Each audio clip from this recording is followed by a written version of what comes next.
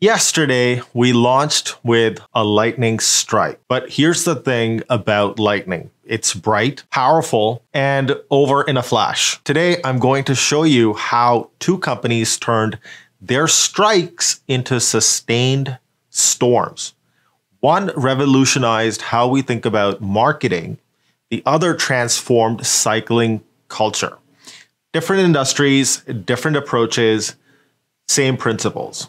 I see you B2B, B2C folks back there. When HubSpot launched in 2006, inbound marketing wasn't new, but nobody owned it.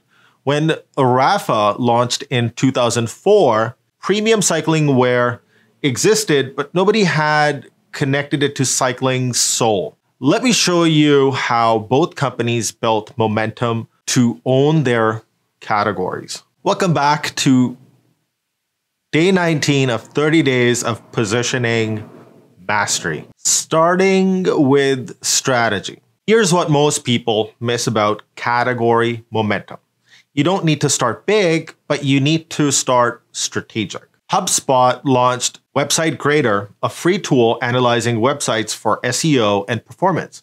It wasn't just a tool, it was a brilliant way to demonstrate the power of inbound marketing while building a massive database of potential customers. Rapha, they launched with a full range of premium products. But here's what made it different. They opened with a month-long exhibition called Kings of Pain at London's Truman Brewery, showcasing cycling's golden era heroes. Not just products, a statement about cycling's culture and heritage. Both companies didn't just launch, they made declarations about how their categories should think, building through education. Next, watch how both companies built momentum through education, but in completely different ways. HubSpot didn't invent inbound marketing, but they became its best teacher. They created free educational content, tools, and resources that helped marketers succeed. Their blog wasn't just content, it was a daily masterclass in modern marketing. Rapha understood that cycling culture needed depth beyond products. They produced stunning photography, films, and stories that elevated cycling's cultural status. Their website became a destination not just for buying, but for experiencing cycling's soul. Also, the website was designed by Work & Co., which is one of my favorite digital agencies. Fun facts.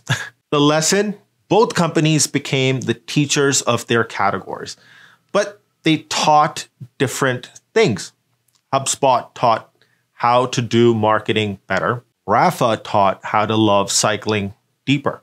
Scaling through community. Here's where both companies did something brilliant. They built mechanisms for sustainable growth. HubSpot's partner program grew steadily, turning marketing agencies into certified inbound experts. What started as a simple partnership evolved into a powerful ecosystem of certified professionals reshaping marketing services. Smart, right? Every partner became invested in spreading inbound marketing. Rapha launched the Rapha Cycling Club in 2010. 2015. Well before the trend of brand communities. Not just a loyalty program, a global community of cyclists with clubhouses, exclusive events, and shared experiences. These clubs became cultural hubs in cities worldwide, each one spreading Rapha's vision of cycling culture. See the pattern? HubSpot built a professional ecosystem that had business reasons to promote their category.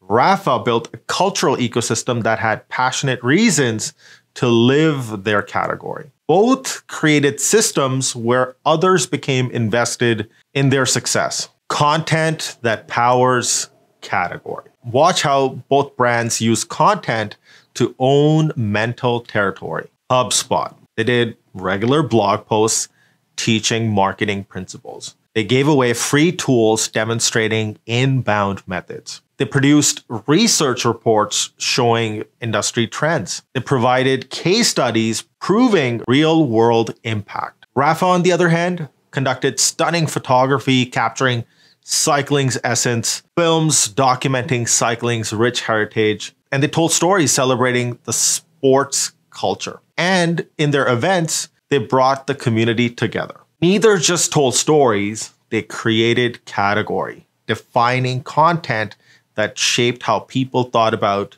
their space. Today, HubSpot is synonymous with inbound marketing, not because they invented it, but because they championed it consistently. Rapha defines premium cycling culture not because they made better products, but because they connected products to purpose. Remember the value pyramid that we talked about earlier? Exactly. Tomorrow, we'll talk about digital category leadership. But today, look at your momentum plan. Are you teaching like HubSpot, building culture like Rapha, or are you just making noise? Share below, what could you teach your category? What culture could you build? How will you turn your lightning strike into a sustained thunder? I'll leave you with this. Lightning gets attention, but thunder creates categories.